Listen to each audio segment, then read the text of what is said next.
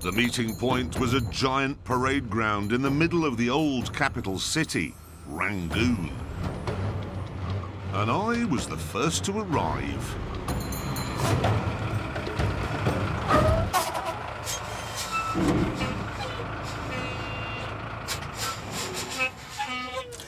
I've bought a stereo. I have a speaker system here in the roof. The passenger seat has been replaced with a subwoofer, and there are 2 amps with a combined power of 2,300 watts. And the best thing is, included in the price was this comb and an entire lorry.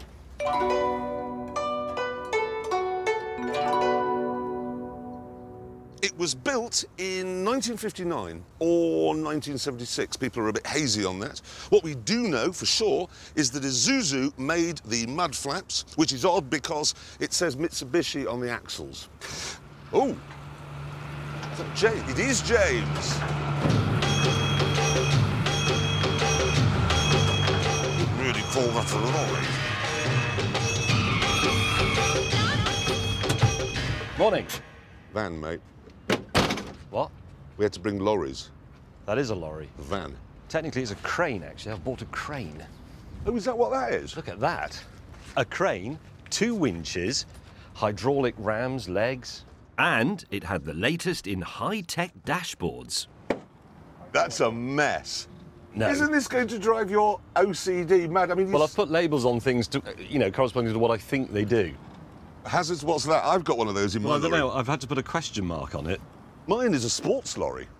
Straight 6, rear-wheel drive, twin exhausts, BMW 325i and this. Almost identical. Banging stereo. Really? Seriously. You want to hear it?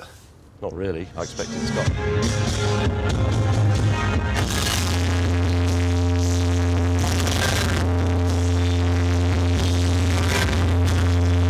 Anyway, I'm sure that won't become annoying at all. I need to ask a question. What? Why are you wearing a tie? Because I'm a modern lorry driver, and modern lorry drivers are crisp and sharp. The days are over when you simply turned up with a glove box full of strong pornography and egg on your vest. At this point, Hammond arrived with a glove box full of strong pornography and egg on his vest. What do you think? What is it, a lorry or a Hindu temple? This has been extensively modded. Had it? Not just the visual improvements, so they are significant, the lights, the little sturdy things. But, note, Oh, God. all of that favour arrangement, right, it's a farm truck. Yeah. And that's so it can accommodate those low-density big loads. Oh, big crops. loads of what? Well, crops. What crop? Here, in Burma, home of the Golden Triangle. Hay. No. Or turnips. No. Kale. No, heroin. That's all they really grow here. You bought a heroin lorry. It's a lot of heroin in there, wouldn't you? Hammond, this seat Yeah. is, well, let's be honest, it's wooden. it's a church pew. Yeah. It looks like the sort of railway carriage that Agatha Christie went about in. Let's have a look at what we've got. James has bought a van. Has he parked it a long way away, or is it that small? As we were admiring the paintwork on Jeremy's lorry, our challenge arrived. Well, I'm quite excited, actually, come to think of it, because, I mean, we're here with these. In 1943, British, Australian and Dutch prisoners of war were forced by their Japanese captors to build the Burma Railway across Southeast Asia. Their efforts and their suffering were immortalised in the film Bridge on the River Kwai. That's what you're going to do. You're going to build a river bridge which is strong enough to support the weight of your lorries. I don't know anything about bridge building. Bridge? How big a bridge are we going to have to build? Yeah, to how hold big? my How truck? much It does weighs yours weigh? About 1,000 tons. I'm afraid it gets worse. You know, they said long-distance lorry driving. Yes. The only trouble is that you have to drive to the river in question, which is in Thailand.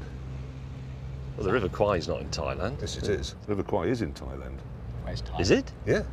But it's in... No, I promise you, the River Kwai, I know everyone thinks it's Burma, it isn't, it's Thailand. So we're going to go and build a bridge over the River Kwai? Like Alec Guinness? I don't know how to build a bridge. In high spirits, the journey began.